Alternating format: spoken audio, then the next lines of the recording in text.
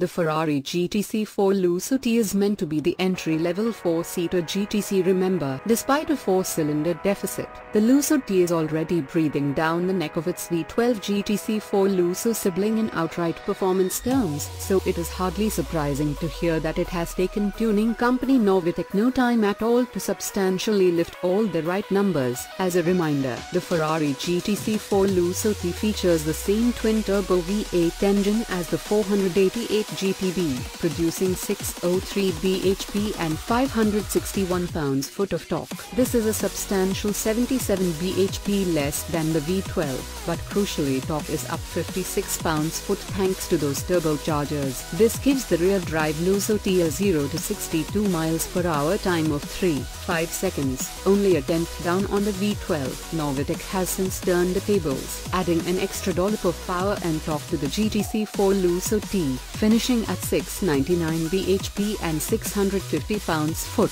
Huge numbers regardless of the badge on the bonnet. As a result, the Novitec GTC4 Lusso T will hit 62 miles per hour in just 3.2 seconds, staggering for what is considered an entry-level model. The other consideration is that along with the loss of 4 cylinders, the Lusso T also does without Ferrari's clever all-wheel drive system, which feeds the front wheels via a secondary transmission, usefully lowering the V8's curb weight. Aesthetically, Novitec has applied